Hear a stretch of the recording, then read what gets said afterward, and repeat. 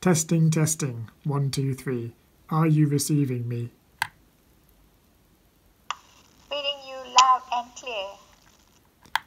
Would you like a cup of tea? Yes, please. A cup of tea and a slice of cake, please. Okay, no problem. I'll do that now. Hey everyone, we've made a walkie-talkie based around the ESP32.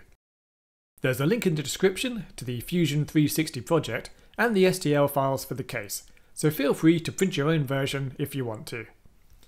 Let's have a look at what's inside and see how it works. We have the microphone. I've made space for my own ICS43434 breakout board and space for the popular INMP441 microphone board. These are both I2S microphones that interface directly with the ESP32. Above the microphone, we have an I2S 3-watt amplifier board that's powering our speaker. This also directly interfaces with the ESP32. Then we have our ESP32 board. I'm using a tiny Pico here, but you should be able to use any generic ESP32 dev board. We're not using any special features in this project. We've got a push button switch for controlling transmitting, and we've got a simple slider switch to turn the battery on and off. You may have noticed that I'm using a custom PCB. I got this made up by the great people at PCBWay. As usual, they did a good job and I'm really pleased with how the boards have come out. I've got lots of audio projects and it's really nice to be able to just plug things together and not have to worry about jumper wires going everywhere.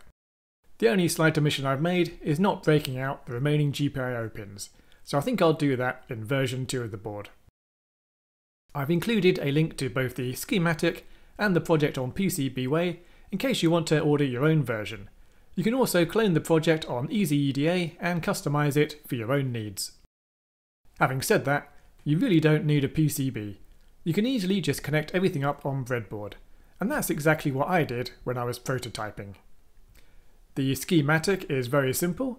We're using I2S boards for both the microphone and the speaker, which makes the wiring up of these to the ESP32 very straightforward. You can of course modify the code to use the built-in ADC for input and the built-in DAC for output.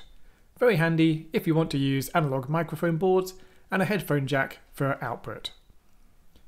I've added a bit of extra circuitry to my board to create a clean power supply for the microphones. If you watch some of my earlier videos, then you'll recall that we were picking up quite a lot of noise on the microphones when using Wi-Fi. Testing, testing. 1, 2, 3.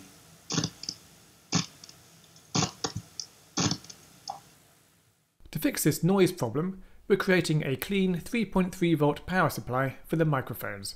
We do this by taking a direct feed from the battery, we filter this with an LC filter, and then pass this to a low dropout regulator. This gives us a really nice clean power supply for the microphones, which removes a lot of the noise issues.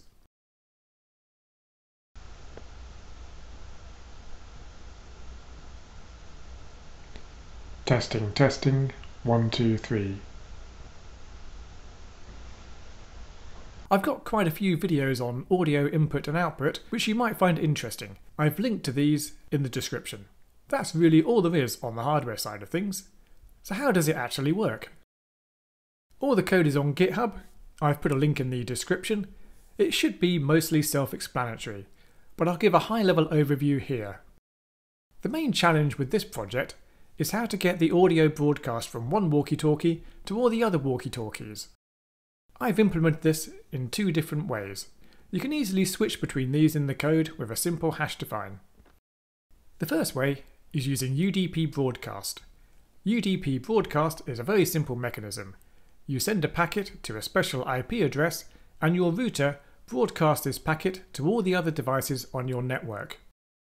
We can safely send up to 1436 bytes in a UDP packet, so if we're sampling at 16 kHz and using 8-bit samples, that's around 90 milliseconds of audio data, so we need to be sending around 11 packets per second. This is well within the capabilities of the ESP32. The big advantage of using broadcast UDP is that we don't need to know about our peers. We can just broadcast a message and anyone who is listening for it will receive it. We also don't need a centralized server that everything connects to. All the heavy lifting is done by the router. However, there are some disadvantages of UDP that we should be aware of. Delivery of UDP packets is only best effort. There is no guarantee that someone will receive the packet that you send. There's also no guarantee of packet ordering. Someone may receive the packets you have sent in a completely random order. For this project, I've chosen to ignore these two issues. With broadcast packets, we're generally staying in the same network, so we probably won't lose too many packets. Our packets will also probably come in the correct order. If they don't, then we'll just get a bit of noise and distortion on the audio. The other big advantage of UDP broadcast is that you can receive the packets on your desktop computer or even your phone, so it would be quite easy to create an additional client that's not based around the ESP32. The second way I've implemented the transport is to use ESP-NOW. ESP-NOW is a protocol developed by Expressive, which enables multiple ESP devices to communicate with each other without needing Wi-Fi. This gives us one great advantage over the UDP option in that we don't need to have a Wi-Fi network to make our walkie-talkie work, so you could use your walkie-talkies outside. The disadvantage with ESP-NOW is that it has a much smaller packet size of 250 bytes. This means that we need to be sending packets 64 times a second. We also have all the same downsides as UDP broadcast. Packet delivery is best effort, and there's no guarantee what order the packets will arrive in. However, in my test, it seems to have performed reasonably well. With the transport problem solved, we just need to hook everything up. We have the I2S input. This reads samples from the microphone and passes them to our transport. Once the transport has accumulated enough data to fill a packet, it sends the data through either UDP or ESP-NOW. On the other side, we have the same transport listening for packets. Every time a packet is received, it queues the data up for playing via our I2S output. The I2S output just pushes samples out to the I2S amplifier. To allow for packets taking slightly longer to arrive, we have a buffer between the transport and the I2S output. We let a small amount of time elapse before we start playing the samples. This gives us some spare time to allow for packet jitter. It does come at the cost of some latency in the audio. With all of this taken into account, using UDP, audio is played about half a second after it was made. All in all though, the project works.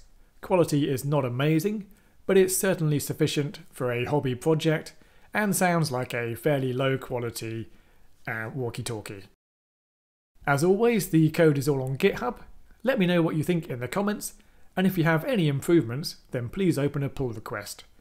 Some ideas that would be good to look at: compression of the audio to reduce bandwidth, some kind of automatic gain control, echo cancellation so we can have full duplex transmission, and I'm sure there's much more that could be improved, so feel free to hack away. So that's it for this video.